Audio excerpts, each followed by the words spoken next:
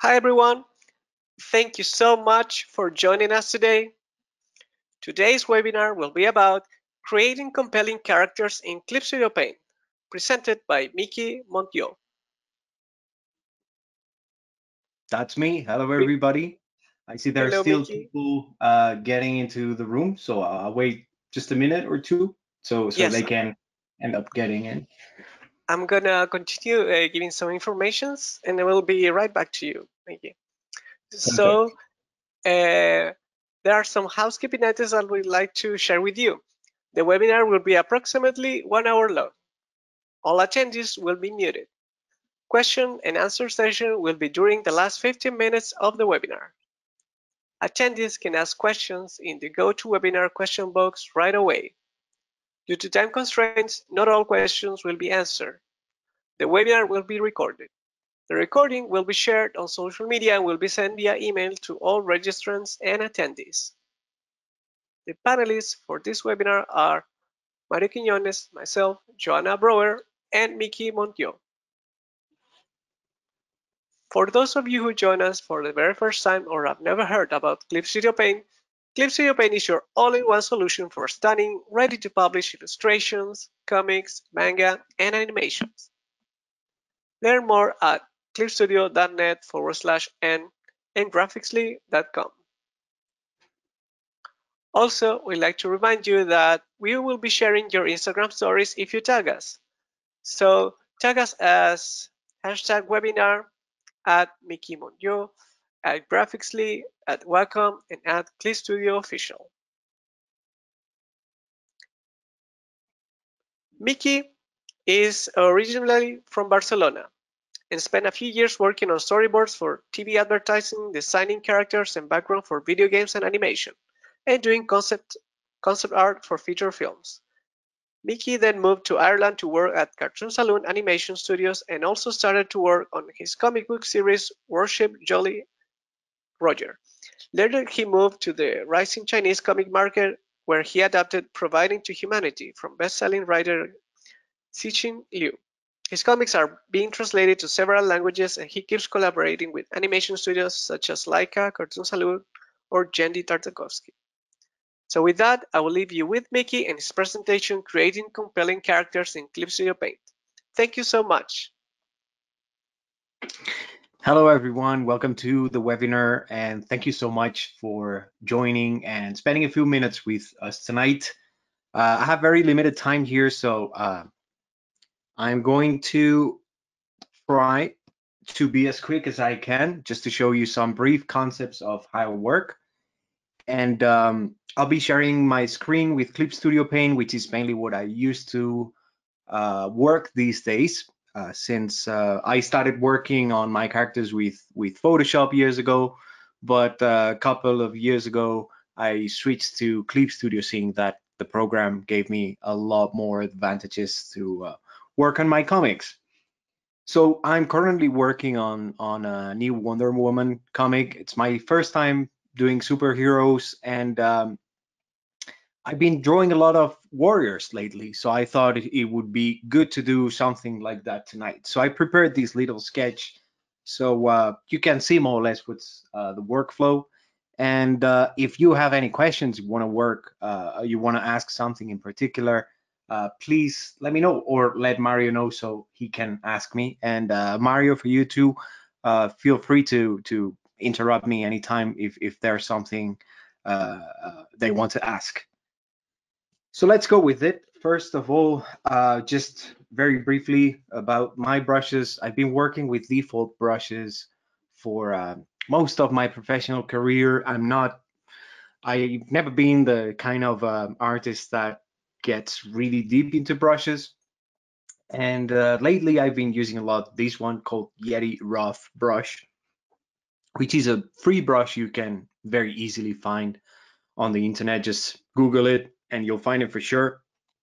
And I really like it because it gives you a very rough, very organic line. So this is mostly what I'm using. And for inking, you'll see that I very often use a big brush and I use pressure a lot to try to create the kind of line that I need for it. And if in case you're wondering, I'm using a Cintiq Wacom 24 HD Touch to work with Clip Studio. So let's go. Before starting, very briefly, just saying that when I ink, I need to have in mind where's the light coming from. Like drawing, as you probably know, it's mostly a task of planning. So even though I only have a sketch at this point, I need to plan how this drawing is going to look at the end. So I need to sort of visualize on my head like what this is going to look like, so I can figure out things like values and light on a very early stage of the piece. And for that experience, I would say it's a very important tool. So this is actually not even my first sketch. I did a very basic one. As you can see, this is the very early stage of a sketch. Normally I do this in about 5 minutes, something like that. And sometimes I get into something a bit more detailed. Tonight I want to make sure that we do something cool here, so I had to get into a bit more of a detailed sketch. So let's go. Let's start a bit. Again, light will be coming from here. Keep in mind that we're working on a 3-dimensional space. So light is not flat, or is not coming from one side like this or this, but it has a 3D sense on it. Thanks for mentioning Graphics Lee. Let's go. So you'll see that I'm using, again, a big brush and trying to use variety on the line. It's not going to be a perfect inking. Again, I have very limited time here, and I want to make sure that I get into at least an early stage of coloring. So I'll go as quick as I can, which will probably lead to a more rough inking.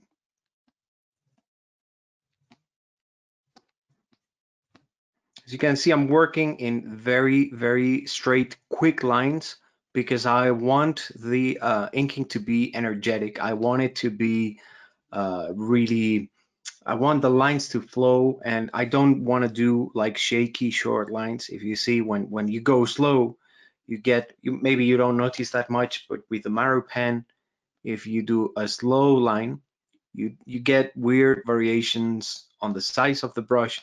But if you do quick lines, you get very nice energetic lines like this. So I've been working all day, so that means that I'm already warm up. But sometimes it's good before start working to, just do a bit of lines on an empty canvas, so you can warm up a bit. Let's go.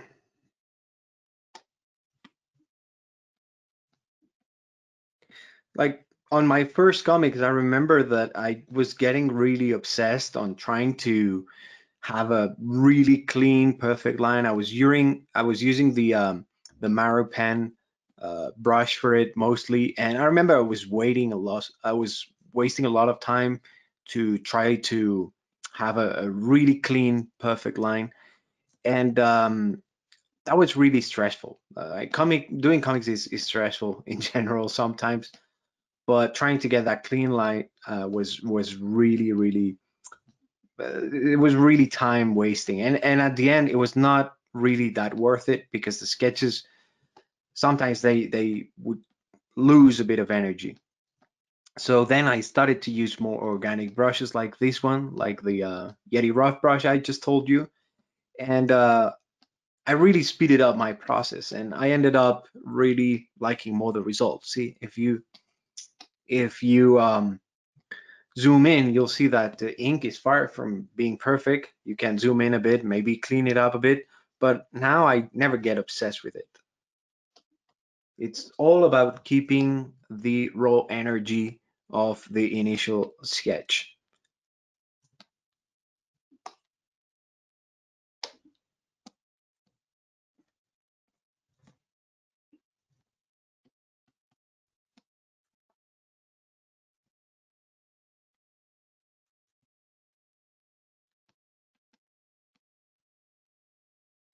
And the kind of inking I do normally I do a very clear line.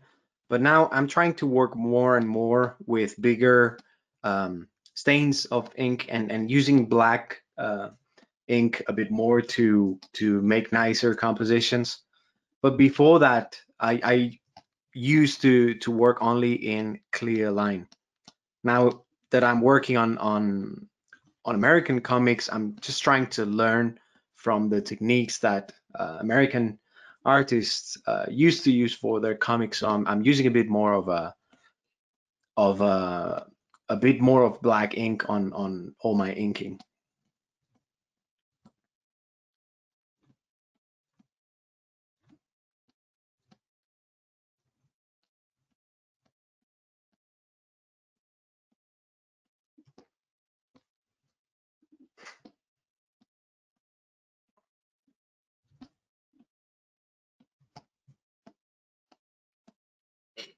There we go. Normally, I start working on the face. I think the reason is probably that I know that that's where the audience is gonna look at first. Normally, we have a natural tendency to look at faces. So I want to make sure uh, before I start working on the rest of the drawing that the face works and looks nice. So that's probably the reason. And if I have a close up, normally I start working on the eyes before working on anything else. Now that the face is done and it works, I know that I can start working all the rest of the drawing.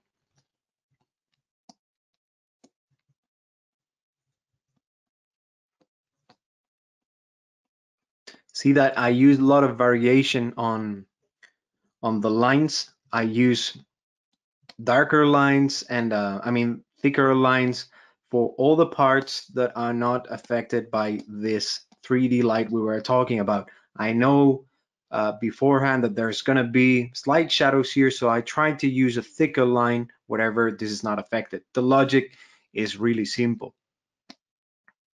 It's this logic.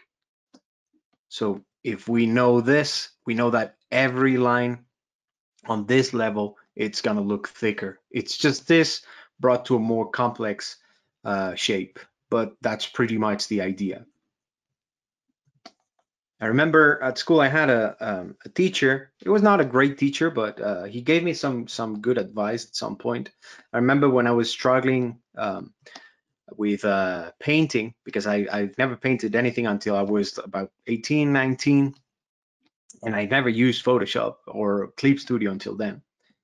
And he told me something like, if you don't know how to paint, don't try to use a million colors. Use two colors. Once you learn how to paint with two colors, then try three colors and keep going. And I tried that, and it was really useful for me because I think that a very common problem for beginner artists is that they wanna emulate the work of people who's been working for years and they know the tools and they know how to manage themselves with those tools, and the result is very often a mess. So I took that advice and it really worked for me, and I think it can work for beginner artists. And if you feel lost and you feel overwhelmed by color or inking, just try to keep things simple, and that usually works. Once you know how to manage simple things, just start complicating them. I know it's very obvious advice, but it does work. It worked for me.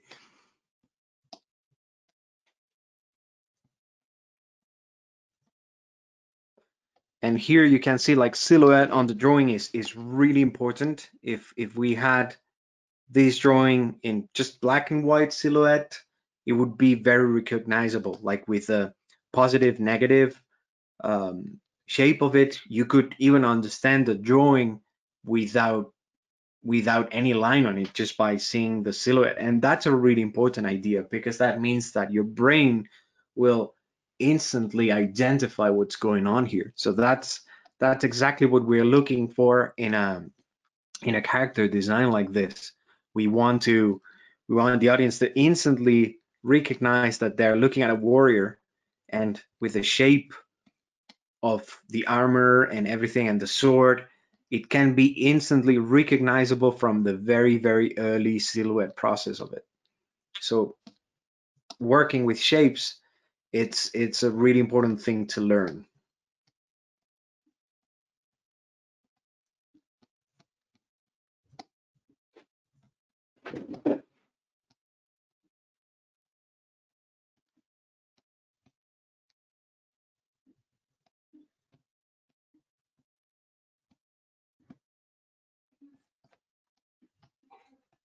See, anatomy is there, but it's very, very simplified. I'm not um, a big expert on anatomy, but of course, like to do character design, I had to learn very basics about like skeleton and muscles and all that stuff. But you see that it's not a super detailed anatomy. It's just there. I just insinuate the shapes with the lines, and that's pretty much it.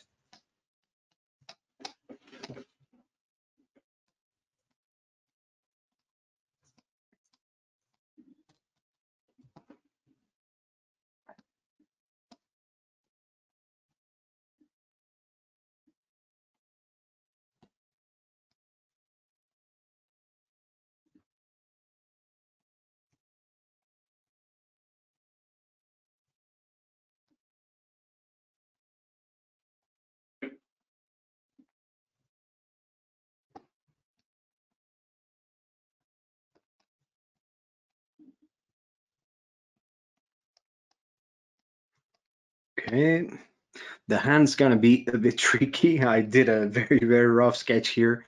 So let's hope this works. I don't really want to get stuck in the hands. So first of all, I'm gonna draw this one that it's on top.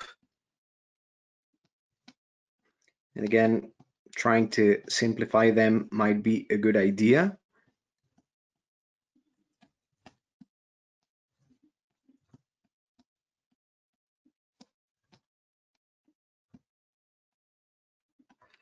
Well, not too bad.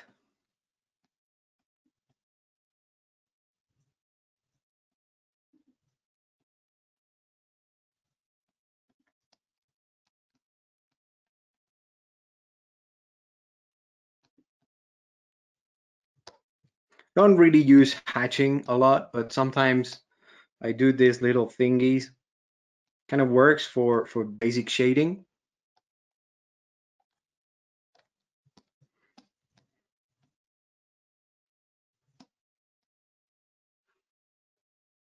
So let me see, this other hand is coming out from here.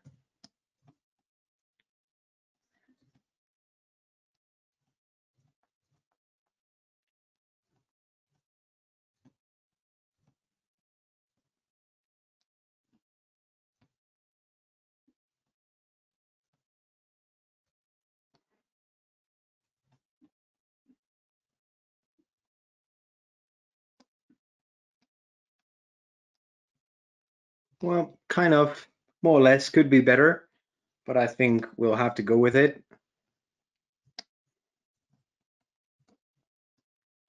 Okay.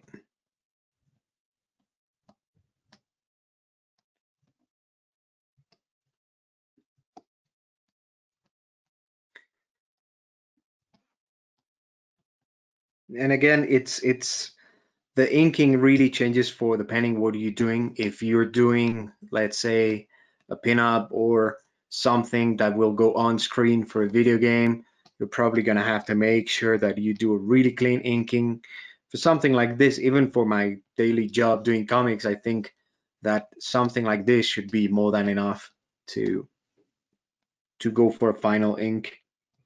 And I remember when I was starting on comics that I used to look at the work of um, veteran artists and really wondering like how could they reach that level of simplification? How could they do such powerful inking?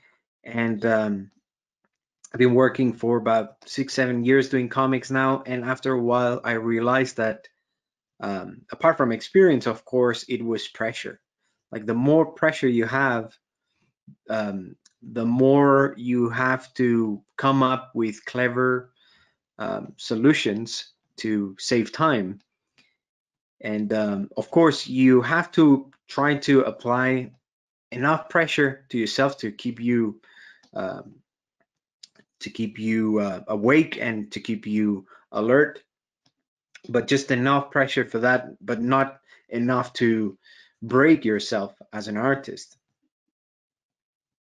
Like sometimes artists, they tend to be really harsh with themselves, and that's not really good in most of cases. You know, mental health and all that. Most of the time, we're just lonely people working alone in a room. So we have to make sure that we have a good understanding with ourselves. So pressure, it's really good to keep you motivated, but make sure you know yourself and you know how much pressure you can handle. And if you feel like it's not feeling well, learn that sometimes you need to stop for a while before getting back to battle. All right, we got the sword.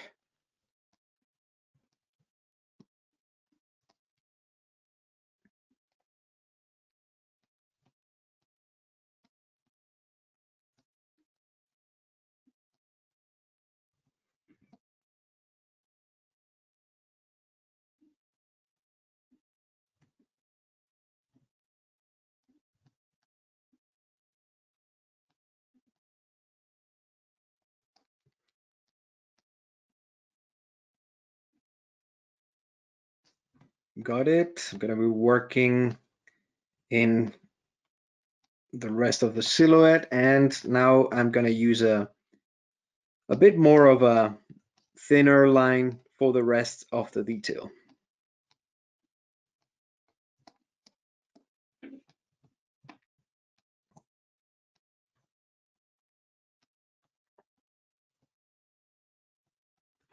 And we're gonna go for flat colors in a couple of minutes. I want to show you at least that early stage of painting, just to show you what's my usual process for it. Like sometimes it's changing. Sometimes I go for flat colors at first. Sometimes I start working on shading. It depends, but at the end, it's all part of the same logic.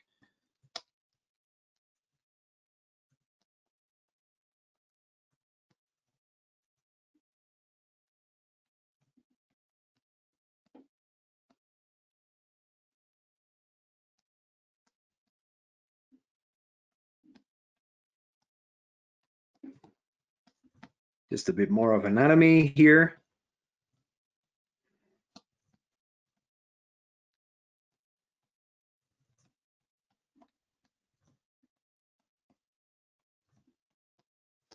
That's it.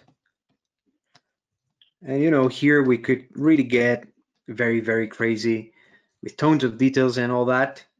We're not going to do that tonight, but we could really spend a lot of time here working on, you know, clothing, using references for it. I did this one without reference, but very often I get asked if I use reference, and the short answer is yes. I use as much reference as I can, and this is again something that has changed a lot from my early years working as an artist.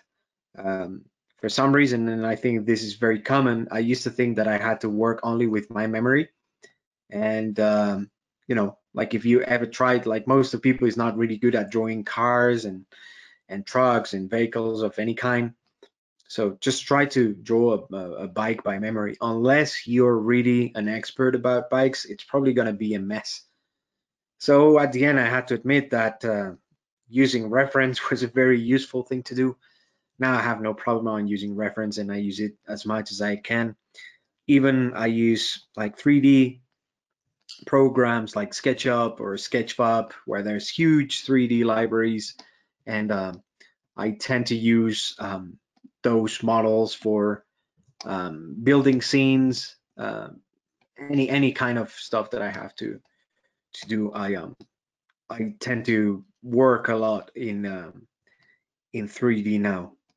because you know, like characters like this, like 3D is not really useful because you want to have dynamic poses and all that. But for buildings, vehicles, things like that, I would say it's a super useful tool, and all comic artists know it. Maybe Kim Jung-gi is the only guy that still doesn't use reference or 3D, but all of the rest of mortals, we do have to use it. We have limited memory, and we tend to have to use reference.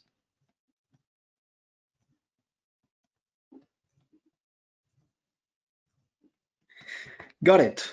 I think we're gonna leave the line like this. We're gonna do a bit of flat coloring and maybe a bit of shading.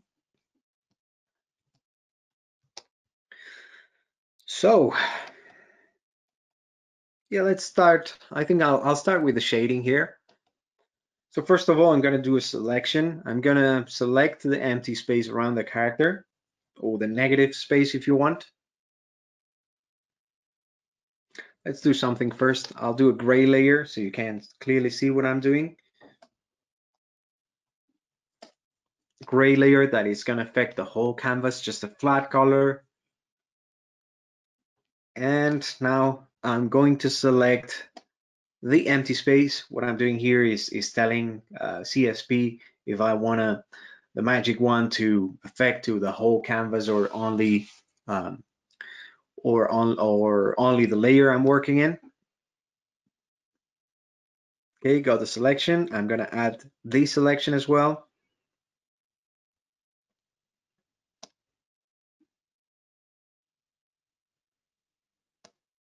Oh, sorry. Had to press this first. Sorry. Again, selection.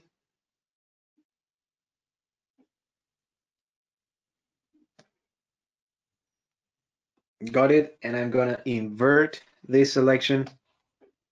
No, sorry. I'm going to leave it as it was because I'm going to do a white layer around the character so I can work underneath. Right?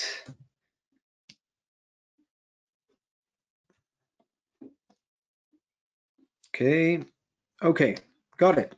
So now we have a blank layer all around the character. Right? And then we have the character underneath. Let's do a bit of shading now. Just going to take a minute to decide which brush I'm going to use. I'm trying a lot of new brushes now lately. It's now that after 15 years working professionally that I'm starting to investigate a bit on brushes. I got a couple of free packs that I found on the internet. Well, I think this one I bought it. It's a really good one. It's called DAUB. I bought it. I think it was like $5 or something like that. Very useful. It has really good organic brushes. I think it's called Dub Watercolors. So I'm investigating now a bit.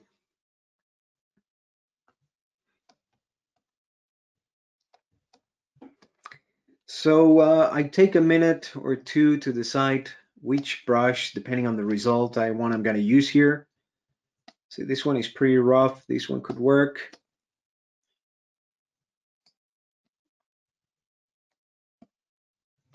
Yeah, this will work. Something like this. See, again, just trying to get a nice organic brush. So I'm going to use this one.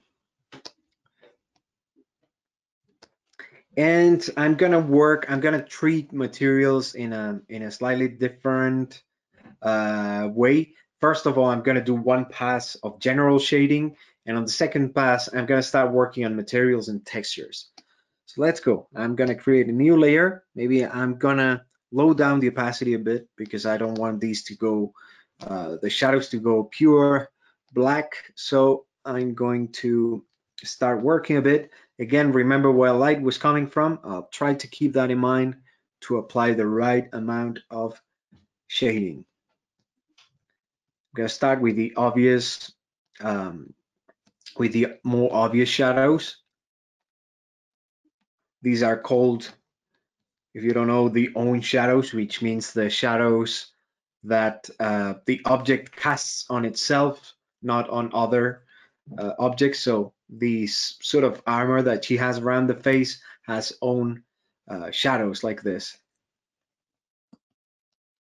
Again, gonna have to go pretty quick since we still have a couple of minutes, but I really want to have time to show you.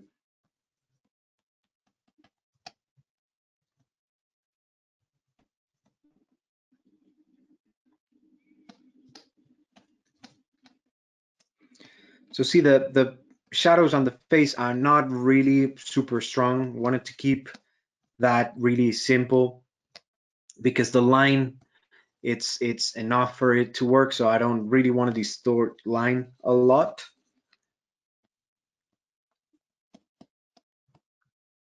So it's going to be a basic, very basic shading here.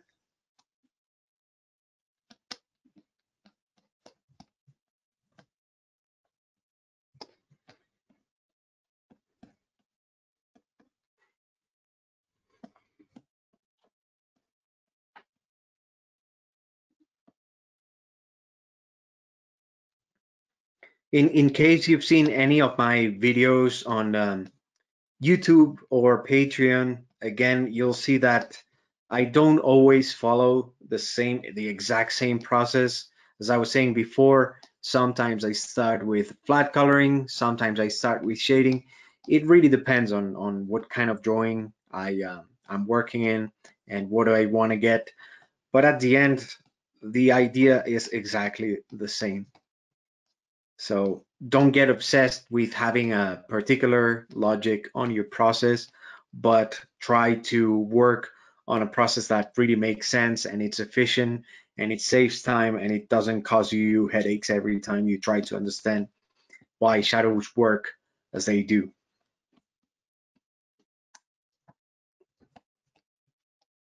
And again, don't try not to zoom in too much because it's really easy when you're working digitally to completely lose perspective of what you're doing, especially in comics more than illustration.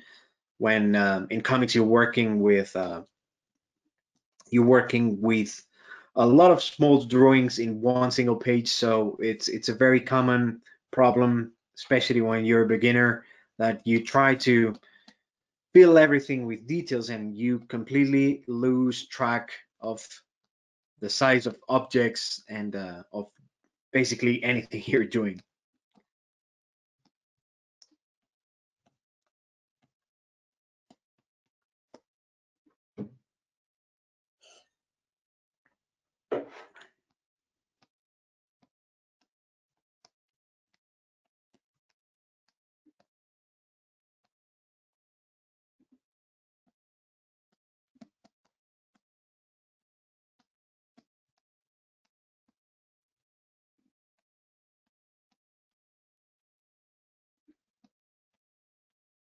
See, for example, this one is a cast shadow.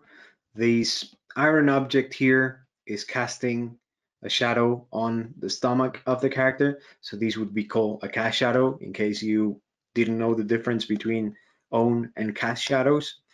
Just to keep it really simple, this is the own shadow. This is the cast shadow. Okay.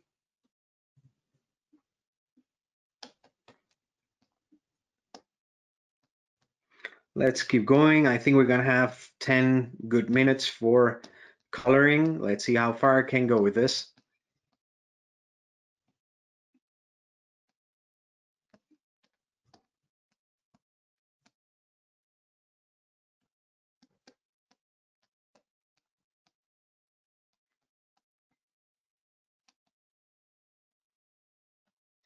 And this is also a cast shadow of the sword on the character. I think it could be a bit more like here. This is the cast shadow of the sword on the character. And it really, cast shadows, they're really useful to allow us to understand space. By drawing or painting this cast shadow on the character, we are indicating where the sword is located in space.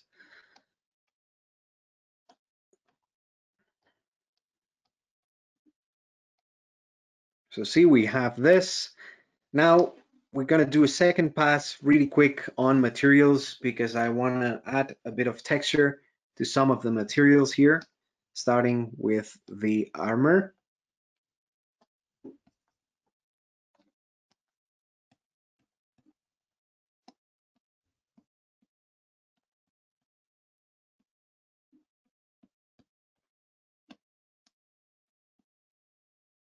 And normally when I do this black and white work on the character before painting, I use a slightly different technique than I normally use on my comics, which is that instead of painting colors and then casting the light over them, I just color the whole painting or the whole, let's say, grayscale, and then I keep switching the colors until I get a result that I find useful. Now again, I use different methods for painting. This is just one of the ones I use, not necessarily the most efficient. So don't get super obsessed with it. There's no particular way to work. There's just an infinite ways to get to the very same solution.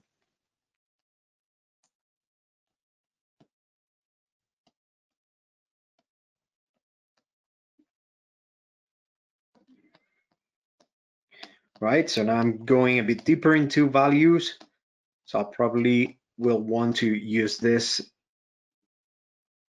on the final color version.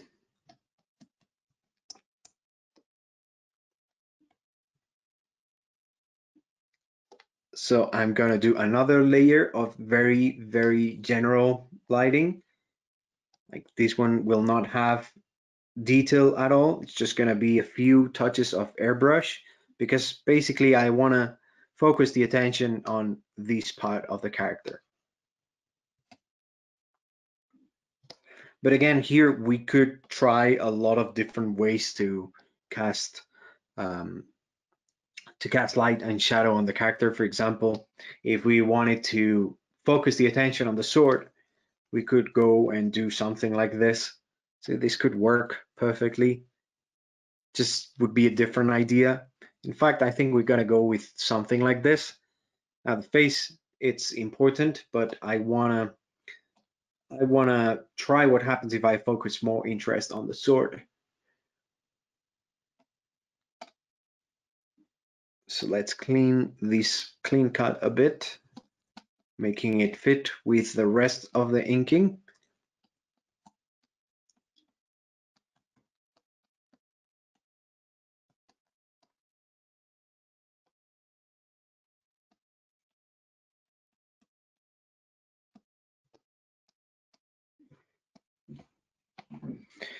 Right, and finally, now that we're here, I'm gonna work a bit more on the lights this time. I'm gonna create a different value for the crown, if we can call it like that, the crown she's wearing.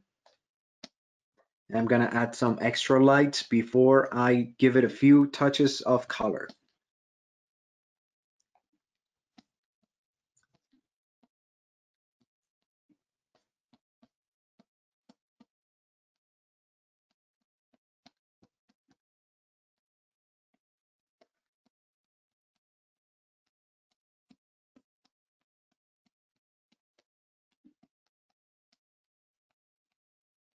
With materials like this, with shiny materials like golden, silver, a really important thing to do is to make sure that you have very, very high contrast on it, right? So we have to make sure that that there's very high values in opposition to really dark ones like I'm doing here.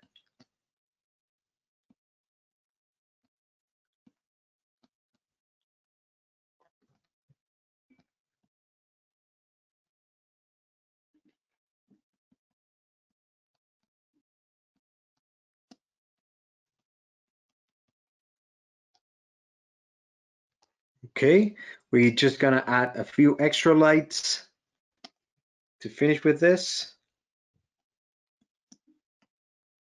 Some points where light is bouncing.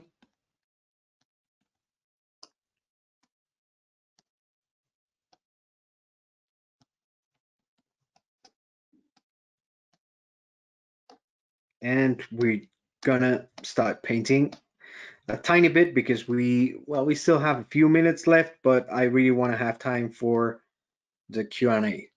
So let's make this real quick. Okay, so what I'm gonna do, you see I've done a lot of layers here. You can merge them or you can put them in a folder in case you're not sure about merging them, so you can clean, you can work in a more tidy, cleaner way, right? So what I'm gonna do underneath this layer, I'm gonna create a new one and I'm gonna use color. So I could use different effects here. Let's try with color. So I can give one flat color to everything that I have here underneath the white layer. Got it. Now we're gonna use this as a base tone for it.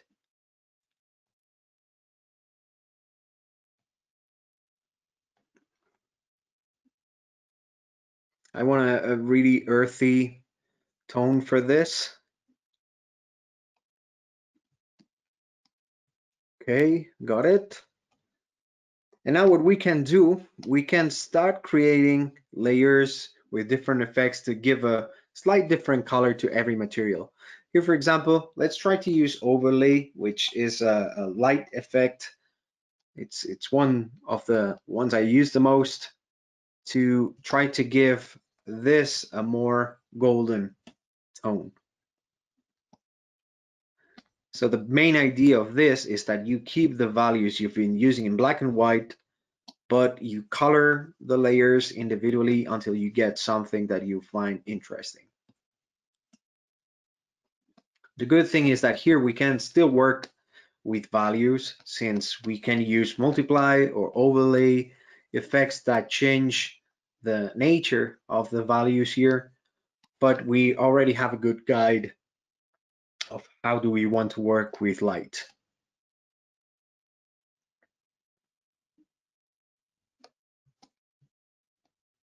Gonna use one single layer for every different material. Gonna work on the skin now. I'm gonna use overlay again. Again, these colors are way too saturated, but we still have all the layers and plenty of time to work on them.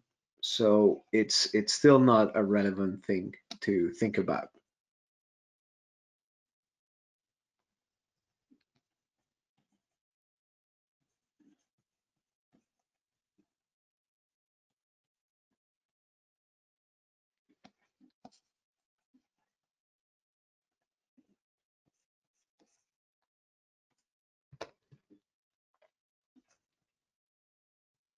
See here, the color, it doesn't even seem to appear since the values are way, way higher, but still, we'll figure it out later.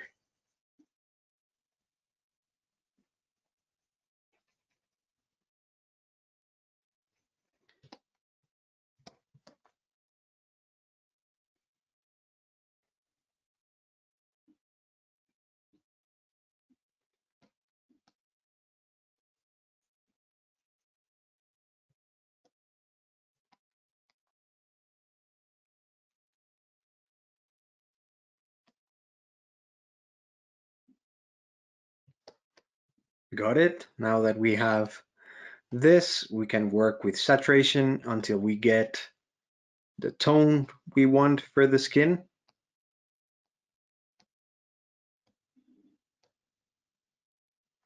We can even block this layer and use the airbrush to give it glimpses of red here, for example,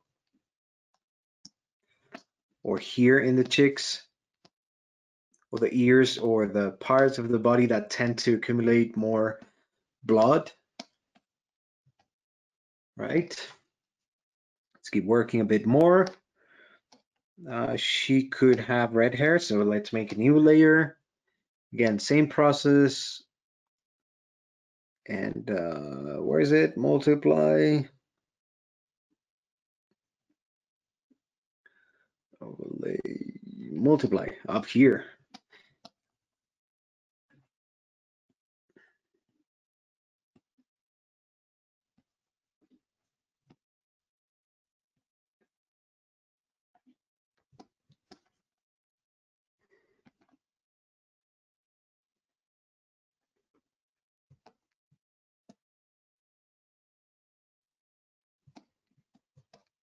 Got it. Let's use this red to paint some other parts. See, it's a bit of a messy painting here. I'm going really a bit too quick. Maybe I was too ambitious. I want to do too many things in a very limited time. But I hope you'll understand the main idea of this. Actually, let's go back to this layer so the bracelets can be same color.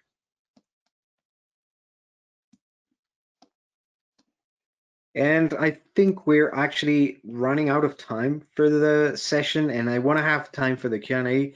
So Mario, let me know when should I stop and leave time for the Q&A. How about you keep drawing and we'll Okay. ask on the side. We'll ask all the questions on the side. That's perfect. Yeah. Okay, because we have so many questions. Okay. We have so many questions, so let's try to get through as many as we can. Okay. Is there a lot of which brush do you use? There is, and people are trying to find the Yeti brush, but it seems a bit difficult. So if you have that later on, maybe if you remember, but yeah, we hope just everyone Googles it, and if you could share it somewhere like on your social media, that would be fantastic. I'll do something. I'll do a public post on my Patreon so you can find it there and download it. So I think it's probably the easiest way, since there I can put the link to my Dropbox. Yeah, that sounds fantastic. So I think everyone will be really happy about it, because just watching your process and just seeing how everything is getting done so quickly is just amazing. So people are like, we want the brush, the magic brush that Miki uses. Okay, let's get into the questions. When you get references for your characters, what's the most important thing you usually keep in mind when working with characters? When I gather the references, what I try to do is, like, first of all, have a very specific idea of what I want to do with a character. Like I have a couple of folders that I feel with paintings, references, stuff. When I get a bit lost or I don't know what to do, I tend to go to those folders and see what's in there. So sometimes ideas come up to mind.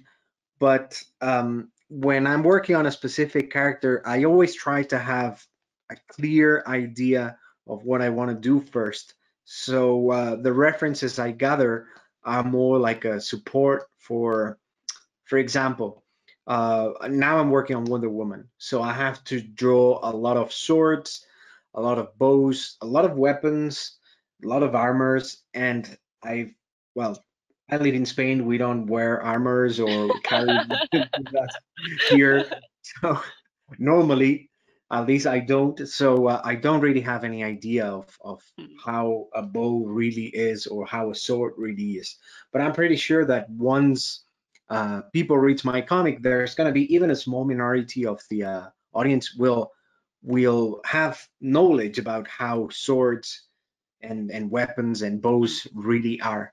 So when I draw them, I want these people to feel that they're seeing something real. It's almost like you're directing a movie, and I don't know, the actors are carrying guns and stuff like that, and you want to know that the people who sees the movie and know something about guns, you don't want to lose them. You want to feel like they're seeing something real. So it's the same. Like, you have an initial idea with a character, but you need a lot of visual support to know how to draw these things that you've only seen in movies. Yeah, that makes a lot of sense. Is there anything you really don't like to draw? Something I don't like to draw. The thing is, I love robots, but I hate drawing them because yeah, I love them, and I love other people seeing drawing them robots. But the problem with robots is that when you draw them, you want them to seem that they work. So all the pieces have to fit in, and once you draw them once, you have to draw them the same way all the time, which means like having always a reference in front of you. Whew, so it's really tricky. To Hmm. me, drawing people and expressions, it's the easiest because it's the thing that I see the most Yeah, in my daily life. yeah. Do you have any specific inspiration for robots when you have to draw them? For robots, I think it might seem funny, but I think a lot on the kind of funny robots that the author of Dragon Ball used to draw. Because Huh? I remember that when I was a kid, I would love the robots he would draw on his mangas, and that would be like super simple but super eye catchy. So I tried to keep that in mind, Huh? and I really like the work that I think he's from Australia, the artist Ashley Woods does on his robots, because he seems to work in a way that it doesn't really get obsessed with details or mechanisms or Mm. anything. You just have fun with them. So that's something that I try to keep in mind when I draw them, which Yeah. luckily is not very often. At least now drawing this comic, Wonder Woman comic, I don't really have to Yeah. draw a lot of them. Not so many robots in that one. Not really. Yeah. Speaking of your comic work, like how much time do you usually spend working on the comics, like in a day? That's a tricky question because it like the time I invest on the comics really changed through the years. I would Mm. say that just to give you an idea, on the first comic I was working 6 7 years ago, the first Warship Jolly Roger. It took me a year and a half to draw and paint 54 pages. Oh wow, So yeah. yeah, that was especially for American standards. That's a Mm. lot of time. In maybe in the European market, it can be more normal. Still, I Mm. was slow, but for American standards, it's very very slow. So last year, I finished the comic. The Chinese adaptation for Cixin Liu, Providing for Humanity, and that was 120 pages, and I was painting, drawing, painting, inking, doing everything again. And for 120 pages, it took me the same time as it took Mm. for the first album. And I would say this last one has a lot more detail Yeah. and has more work on it. So that means Mm. that I probably increased my speed per 2 or 3 in the last 6 7 years. So Yeah. that's probably what I got from the experience drawing comics. But at the same time, it really really depends on the kind of comic you're working in, on the detail you Mm. put on it. On what I'm doing now on the Wonder Woman comic, ideally it would take me 2 days, 2 days and a half to finish a page from scratch. That is storyboarding, compositing, Mm. drawing, inking, and painting. Okay, and then you talk about like 8 hour day, 10 hour day, more. Again, that's another tricky question. I made Yeah. a joke on my Instagram a couple of weeks ago about like what's the normal timeline for my day. And since Mm. I'm freelancing, it's very tricky to calculate because Mm. there's always things to do at home. Like maybe you Yeah. wake up and you need to have breakfast, but the kitchen is a mess, so you start cleaning, and then you get to work an hour late, and then something happens. You're hungry again, but then a client calls, and you thought it was going to be a 10-minute call, but it ends up being an hour and a half. Oh So God.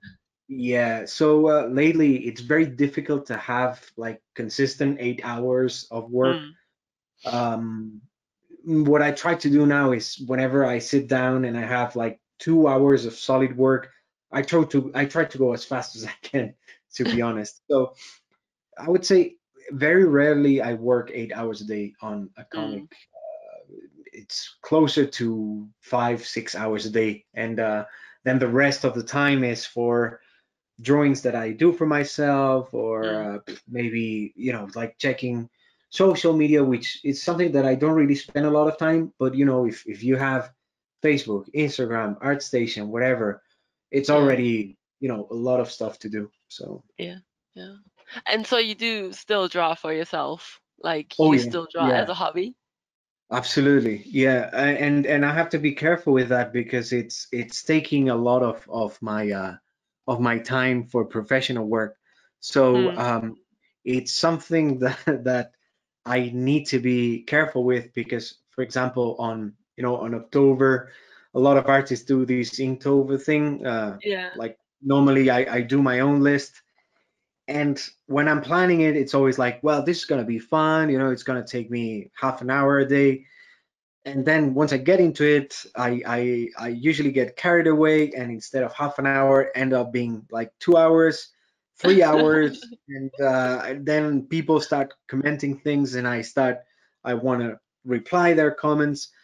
So yeah, I draw a lot for myself, and it's something that I'm very careful with because I know firsthand from many artist friends that once you stop doing that, you kind of lose some passion for Mm, drawing. You kind of like start understanding that everything is work. And to yeah. me, I transformed this hobby in my work and my passion and my source of income. But I really want to keep the spirit of drawing in high school where when I had to be studying something else. In some sort of way, I feel like I'm still doing the same. A lot Mm, of days I'm supposed to work, but I'm spending the whole morning drawing something for me because I got carried away. And somehow it still feels like I'm hiding from the teacher. It's just yeah. that the teacher, yeah, the teacher is now in myself. It's in my head somehow. Yeah. Oh gosh, yeah. I'm sure that a lot of artists struggle with that. So especially with time. But you're so quick, like just watching your progress now, it's like you managed to do all of this in just like barely under an hour. So it's always hard to imagine like what the actual workflow of an artist is and how much time they have for their own work in a Yeah, day. it's So tricky, like yeah. for the kind of work I do. Like I know there's artists that they do one thing and they do it better than anyone, and they are really loyal to that style in particular and the timing and everything. Like I'm not that kind of guy. Like if you give me a job and instead of, let's say, 10 days, you give me two, instead of thinking like, whoa, this is going to be stressful, which is probably going to be, what I think is Mm, like, okay, like it's up to you. Like in 2 days I'm going to be able to go as far as I can, but if you pay me the same for working 10 days, or two, I much rather work two and then rest for the rest of the time that mm, I have. So I mm, always try to adapt my workflow to what I'm doing. Like tonight, I know I had 45 minutes, so I wanted to have something finished. It's probably not going to be my best work, but I manage it to show big part of the process, which is what I intended to. So I'm mm. happy with it. And I think it's very impressive too. So I'm sure everyone's really happy with what you showed of your progress. So it's I'm really, glad. Yeah, really hope cool. so. Yeah. Let's wrap this up real quick with two more questions. What are you currently drawing on? Like your setup for the for your work, your computer, you're working on a Mac, I see, your Yeah, tablet. I'm working. Actually, I should renew my my work setup. I'm working MacBook from 2005. No, Oh wow. 2005. That's way too long. 2015, I think so. Not that 2005, bad. yeah. That's Yeah, pretty long ago too, though. yeah. I'm starting to have problem like updating my programs and stuff, so I'll probably have to renew it soon. I'm Yeah. working with a MacBook Pro. I'm working with a Wacom Cintiq 24 HD Touch. Mm. And then I have in front of me an extra screen, a really old MacBook from 2011. No, it's not a MacBook, it's an iMac from 2011 Mm. with a big screen where I used to display references or watch shows, listen to podcasts, and do backup savings for all the works I have here. Yeah. Okay. Yeah. And then one last thing. Any advice for people who would like to get into the comic industry, or just start drawing comics as a total beginner? What do you need to do? Well, you need to do a lot of things, and for everyone is different, so there's no one straight path into it. Mm. First thing I would recommend is be very careful with what you're trying to do on the first hand. Like, try first of all, if you want to make comics, you first have to survive, right? And on Yeah. the kind of world we're living in, to survive, you're probably going to need some money. So first of all, make sure that you have a stable source of income, so you can have some money to keep going and try to find a couple of hours every day to work on your comics. Because I've seen a lot of people like risking everything to one card and saying like it's going to be comics or nothing. And I've seen, like many of those plans going wrong. I would say that that's a very romantic idea, and in movies it tends to work, but in real life, after 2 years trying to get into the comic industry, 3 years having no money, having no income, and having no feedback of any kind from publisher, that's usually psychologically devastating. So Hmm. make sure you make an easy way for yourself. My advice would be try to find a job on something related to drawing, or at least that's what I did. Try to find a job on something related to drawing that, in the best of cases, it allows you to improve on your drawing, and on your extra time at home or whenever you can, try to invest time on comics and develop your ideas. A very good idea nowadays, and something that I would definitely like to explore more in the near future, is web comics. When I started doing web comics, well, I think they were existing already, but they were not that popular. Like Hmm. now, you have a good idea and do a good web comic, people will read it, people will love it, and you don't have to go through all the bureaucracy and showing it to the publisher and relying on a publisher that maybe it doesn't have the same understanding of comics as yourself. You know what I mean? Like, Yeah. uh, I know a lot of publishers, some of them are really good, but sometimes you can find yourself in the situation that you're, let's say, 20 years old, and you're showing your work to a 55-year-old person who had a very successful career as a publisher, but still a bit stuck in the past. So Hmm. the internet, it's a really powerful tool that gives you the chance to skip all that bureaucracy, skip publishers, and go straight to the public. If I'm 37 years old now, but if I was 20 again, I'll go straight into web comics. Hmm. Hmm. Okay. Yeah, it's a good opportunity to get first feedback and just see what people think of your stories, right? Absolutely. Without a lot of risk involved if you do it as a hobby first. Exactly. You get real-time feedback, and you know, if you learn how to read the reaction of your audience, you know what you're doing wrong, you know what you're doing right, and who knows? Like, we've seen a lot of movie and series adaptations from popular web comics lately, so it seems Hmm. it's a good path to learn and to hopefully thrive doing comics. Yeah. Any plans of your own to have like a separate web comic that's just yours? I would love to do that. The only problem that I have now is time. I have Yeah. very limited time, and more and more, like as you grow up, you have more responsibilities and bills to pay and things to do and stuff. So yeah, I would love to have 48-hour days and spend the extra time on developing my own webcomic. But Yeah. uh, it's a mix of lack of time and fear of the unknown, Yeah. because when when when you have to create something of your own, that always creates a lot of insecurity. So Hmm. it's also a good excuse as an adult to say what I just said. I have to pay the bills, so I'm gonna go. I'm gonna go first to do the job I'm getting paid for instead of the job I would really love to do, something of my own. But Uh, like I did it once with my first comic. Maybe I was a bit younger, a bit more unconscious or whatever I was.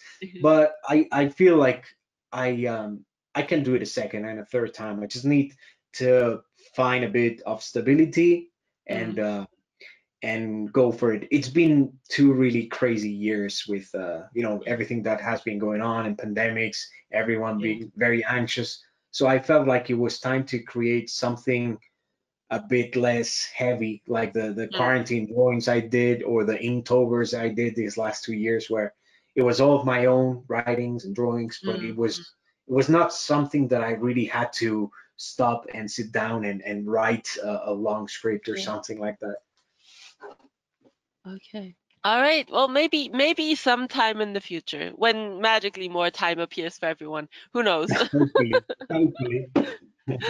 Um, thank you so much for showing us your process. It was absolutely amazing to watch you draw and see how you approach your designs. It was a fantastic session, and Mario's gonna take over now. Thank you again. Thank you so much, Joanna. Thanks for your help. Thank you so much, Joanna. There were so many questions today, which is an indicator that people were so interested in your presentation, Miki. So it was really astonishing to see your creative process. So thank you so much. Thank you so much. And just remind the people who are here that I'll be posting in a few minutes the brush on public post on my Patreon so they can download it there. And if they have any questions, maybe they can send me a message in there as well. Yes, for sure. So one last bit of information, learn more about Clip Studio Paint in our website, clipstudio.net/n and graphicsly.com. A reminder that this webinar has been recorded and will be uploaded to our YouTube channel, Clip Studio Paint channel, and Graphicsly. And for more information about Miki and stay connected with him, to stay connected with Miki and his projects, follow him on social media, Instagram, Miki Montlló, on Twitter, Instagram, Facebook, ArtStation, and also look for him on his Patreon.